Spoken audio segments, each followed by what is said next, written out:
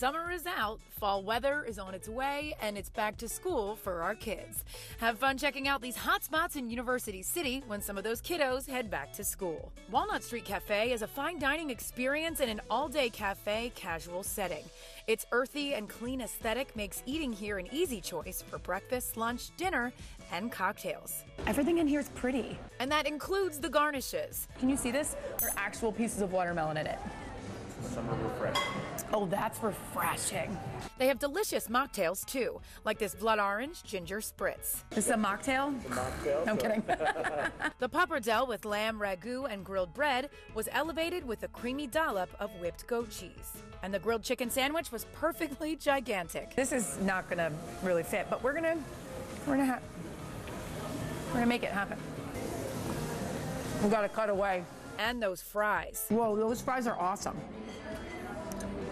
These are what McDonald's fries wish they tasted like. I knew the artichoke and leek flatbread with ricotta, sea salt, and hot honey drizzle was a standout before I even bit into it. I've been smelling this from across the rooms. You know how when something like smells crunchy? Like I could smell the crust. Spicy, sweet, cheesy ricotta, heavenly goodness. Oh my God, this is the winner.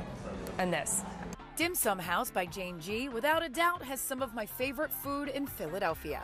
And if you're looking for authentic Chinese cuisine and fun cocktails, you've come to the right place. Speaking of fun, what is this cocktail? It's the Young and Dangerous, made with gin and blackberry. Is this on happy hour too? That is on happy hour, and actually get a picture of it too. You can get a picture of this? Picture of that. Yeah. Animals. For happy hour, you can also get the crystal shrimp dumplings. They do look like little seashells. Yeah. Oh, I almost don't want to eat it. There you go. It's also really good. I said almost. The crispy salt and pepper chicken wings. Chili oil. Chili oil is like a big favorite with that, with the dumplings. As well as the shrimp and pork shumai for only $6. It's like a shrimp and pork meatball, basically. And it's so good.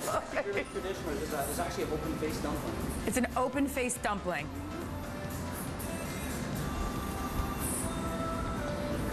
This beef ho fun might be one of my favorite dishes in the city. I can't explain how good the beef is at this place. Look at these big fat noodles. And with these ooey gooey roasted pork bao buns. That's like a little pillow with pork, a little pork pillow. What more could you need? What I need is 1.5 pounds of what they call typhoon lobster with crusted garlic. Is this a whole lobster? It's a whole. This is 1.5 pounds of lobster. Yeah. You just pull it right out.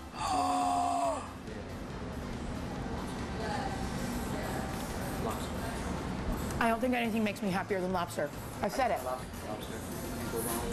Oh my gosh. Jessica Boyington, Why would I bother eating anything else? It's all downhill from here. Channel 6 Action News.